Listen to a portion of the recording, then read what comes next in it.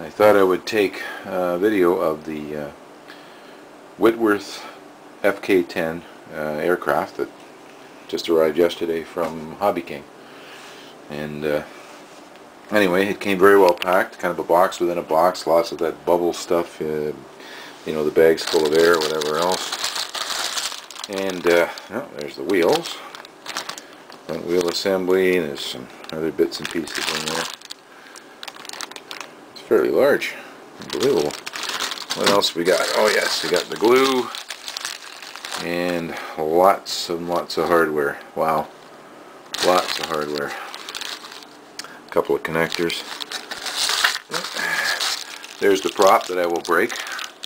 First time out apparently. These are fairly, how do you say it, non-robust. There's a carbon fiber rod in there, which I'm also told is too short. It's a 3mm. I know where to get one. And there's some strut rods in there, I assume, for things like the ailerons or whatever. The wings, yes, it has ailerons. That's the lower section, I assume. And it's quite a good wingspan, as you can see. That's the, I guess, the top wing. That's the drab green on one side and yellow with the bullseyes on the bottom.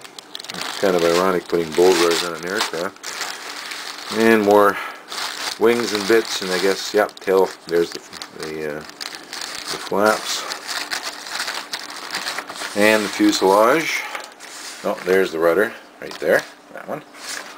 Fuselage comes complete with the motor already installed. Oh, it's even got a machine gun. Look at that. Cockpits aren't terribly detailed, but then what do you want for, I think this was $49 on sale.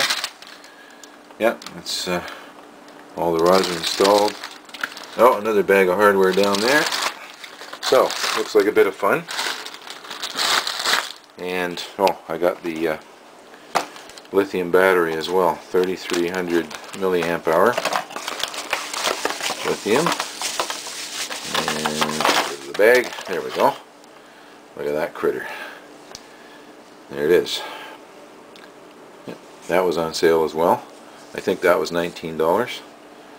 So not bad for a 3300 milliamp hour lithium battery. 2 cells, so it's 7.4 volts. That's what the aircraft runs on. I just need to provide a receiver and transmitter, which I already have. It comes with 4 servos and whatever wiring, and let me see. This is the other bits. Oh yes, a pair of extra props for the one that I'll break. These were pretty cheap, $5 for the pair, I think. And I also ordered a tail wheel. It's this little guy here.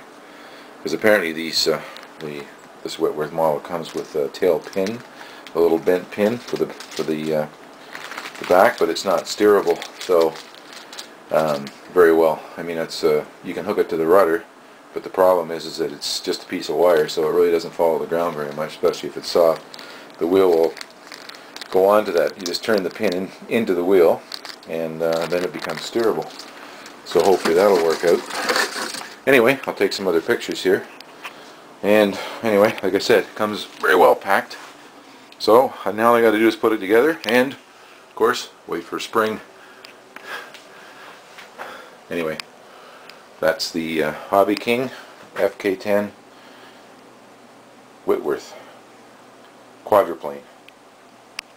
I will take pictures as it goes. Stay tuned.